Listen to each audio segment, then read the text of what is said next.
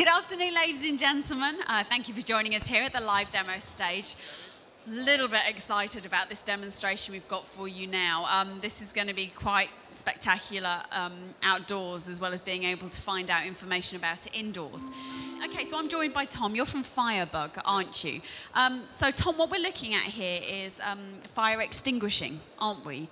But in a little bit of a different way to the conventional materials used to do that. So can you talk us through your two products here that you've got and how they work and what they use? Yeah, fantastic. Thank you to Speedy for putting us on. FireBug, we're a traditional fire extinguisher company and have been manufacturing fire extinguishers for a long time and been around the block and seen all the powders, the foams and the CO2s. And we came across some very good technology that allows us to create the first fire extinguisher in the world that has suitable for any type of fire. So from an A class, B class, F class, E class, any fire, anywhere, anyone. And yeah, we've created a 3 litre and a 6 litre version, fully BSI approved and fully tried and tested. So you're saying instead of having the different fire extinguishers that you would normally have for different types of fire, you actually only need one? Correct, correct. So what we're looking at is a sort of a marketing campaign where we can look at replacing your traditional fire points with multiple different types of fire extinguishers with literally one extinguisher for every type of fire. And again, the advantages is it's going to save the end user or the end person that's responsible for challenging that fire is now able to comfortably pick up one fire extinguisher without having to worry. There's no hesitation in that kind of situation when all of a sudden you're not able to think quite straight. They don't have to worry about which one they're picking up. They can just pick the one up knowing it will put it out. 100%. And this fire extinguisher, so what kind of places is this fire extinguisher okay for? Everywhere. It literally, any traditional, any place where fire risk might be and you require a standard or traditional fire point, you can now look at replacing it with one.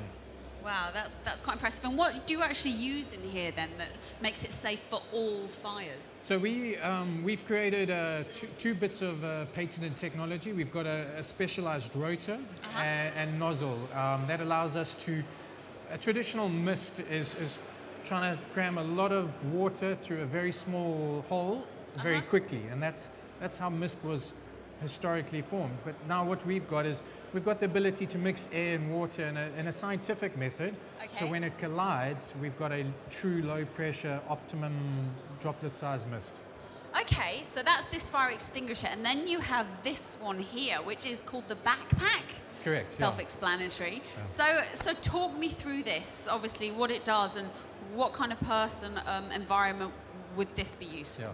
So our backpack design predominantly, or it was initially focused on the UK fire brigade market, allowing them to have a quick response solution that was mobile. So if they wanted to challenge a skip fire or car fire, they had that ability.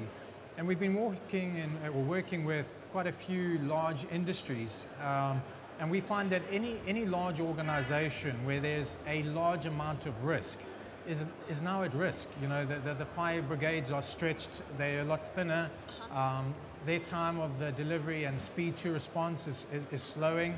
So this backpack allows an end user to be comfortable that they've got an initial strong response tool that is suitable for any class of fire again. So again, it's buying you that 10, 15 minutes you need in order to allow a proper fire brigade to and drive. What do you have in there? What's it housing to put out the fires with?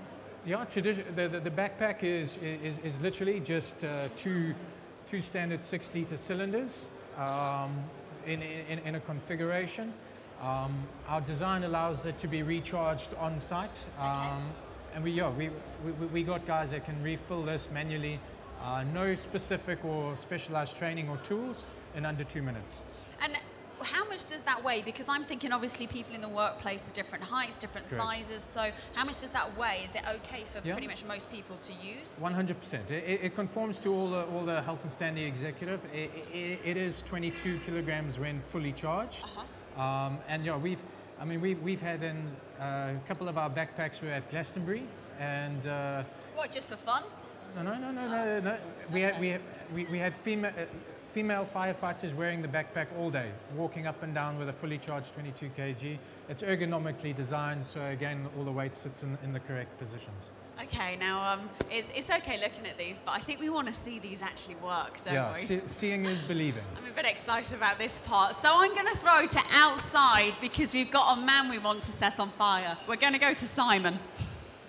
Hey, welcome outside. You're here, our first ever outside broadcast. You'll see a fire being lit here, a tray of oil. In the pouring rain, I might add, but never mind. So what we're going to do on this one is we're going to fight it with a traditional water extinguisher.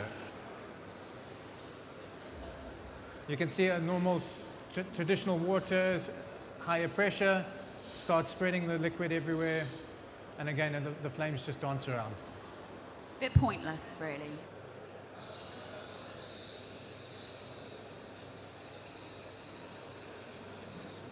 And then we've got WaterMist.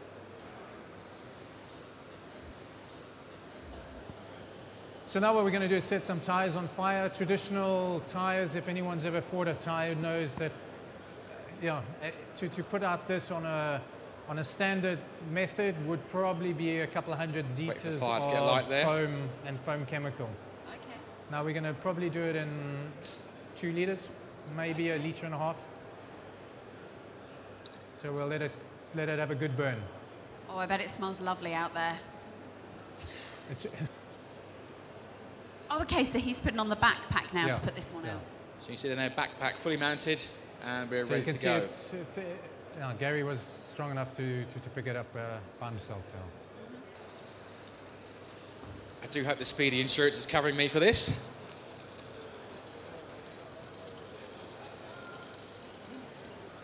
In he goes. And you can see what the droplets are doing. They convert and they turn to steam. Steam becomes an inert gas. That was probably a liter of water that he used. That's amazing. Let's have a round of applause for our firefighter outside. And Simon, thank you very much out there, fellas. Excellent.